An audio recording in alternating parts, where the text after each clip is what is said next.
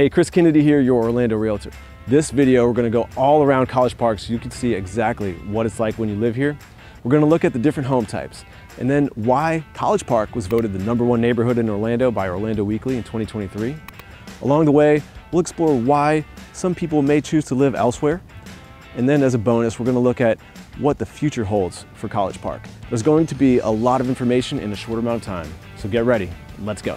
College Park was established in the early 1900s amidst citrus and pineapple groves. If we fast forward to today, it stands as one of the most convenient residential areas in Central Florida. Located just north of downtown Orlando and neighboring Winter Park. College Park was constructed around several lakes, Dubstrad Golf Course, and a main street through the center of town that provides all of your day-to-day essentials. One of the reasons that people choose to live in College Park is that it's away from the tourism commonly associated with Orlando, but it's still close enough for people to visit. College Park is incredibly convenient with proximity to multiple attractions, shopping, and restaurants, as we'll see in a moment. Additionally, it boasts reputable local schools.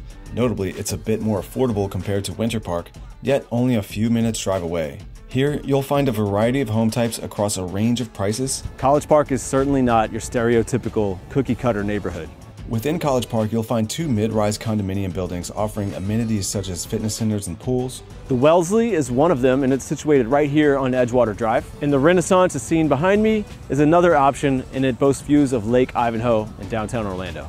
In addition, there are a handful of 2-story townhomes and apartment-style condos scattered throughout College Park as well. The housing landscape in College Park is primarily characterized by single-family homes.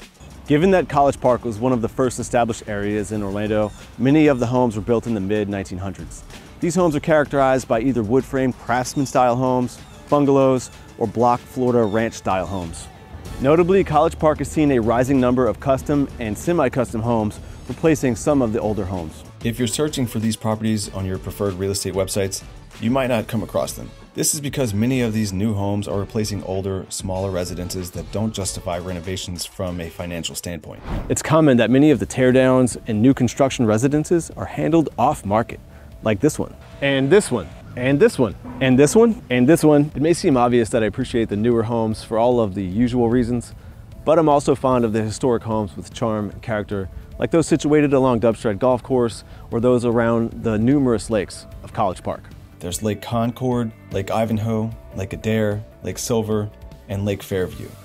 Water sports are allowed on a few of these lakes. Make sure to check out the 10 fun facts about College Park that most people don't know about. The link will be at the end of the video. If you're a parent to small children, then you'll enjoy that there are multiple parks and playgrounds throughout College Park.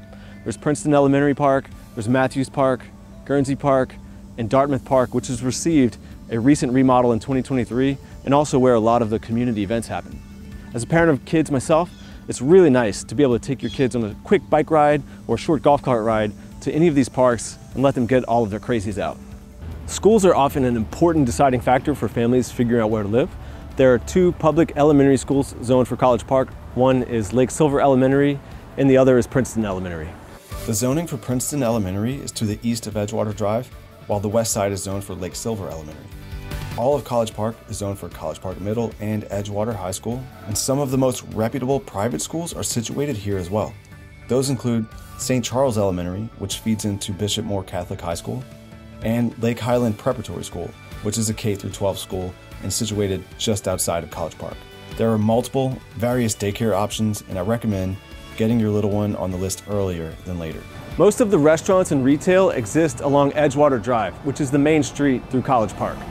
There are a range of dining options from local diners, very few chain restaurants, Italian, poke, multiple pizza places, Mexican wine bars, and a few pubs. A local favorite is the Tap Room. This is the restaurant connected to the Dubstrad Golf Course. And they have a great happy hour and some of the best burgers in Orlando.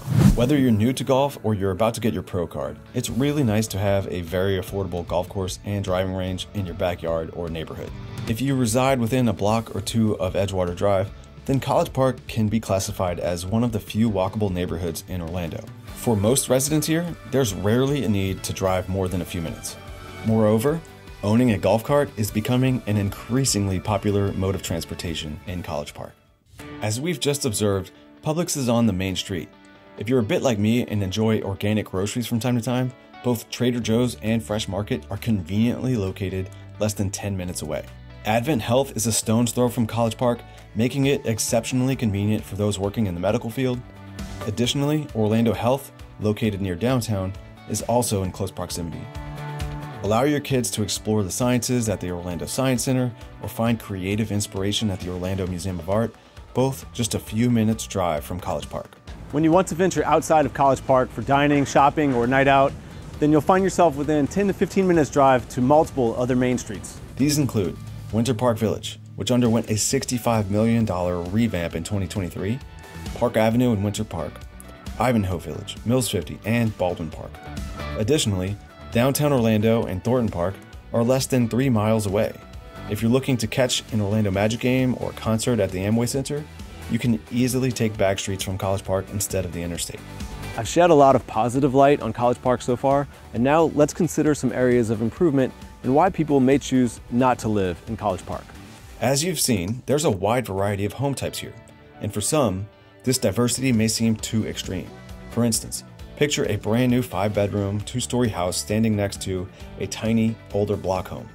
Prospective buyers of this new home might worry that the neighboring property could be demolished, turning into a construction site for a year, or that the neighbors might not maintain their home to a desirable standard. While most people relish the freedom of living without a homeowner association in College Park, others prefer having one, in part because it ensures that residences maintain their yards and don't undertake eccentric exterior improvements. This is why it's crucial to drive the College Park neighborhoods and explore the streets and pockets. As you'll find, certain areas exhibit more consistency with larger, newer, or nicer homes compared to other alternatives. Local criticisms include the limited availability of quality restaurants and the lack of restaurant variety in College Park. Furthermore, there's room for improvement when it comes to the sidewalks and the building elevations along Edgewater Drive. The sidewalks in particular are a little bit too narrow when multiple people are walking by each other to make it comfortable, and this leaves very little room for outdoor dining spaces along the strip.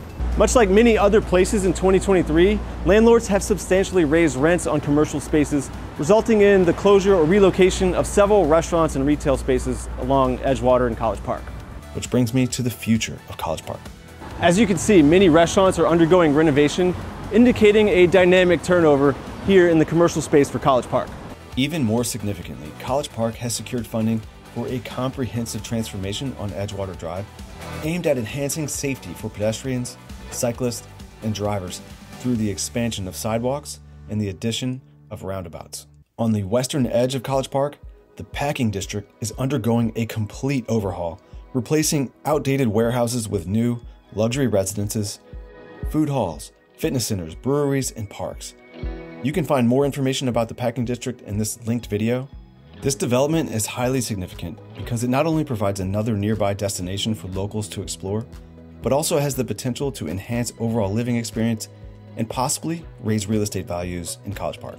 Now that you've seen all around College Park, let me know in the comments, do you think it's one of the best neighborhoods in Orlando, or would you choose to live somewhere else? If you'd like help navigating the real estate market here, my team and I would be honored to help you. Please give us a call. All of our contact information is in the description. And if you'd like to watch any of the videos on the neighboring communities that we mentioned, there's full videos available for you right here or here. Thank you very much, and I look forward to seeing you on the next one.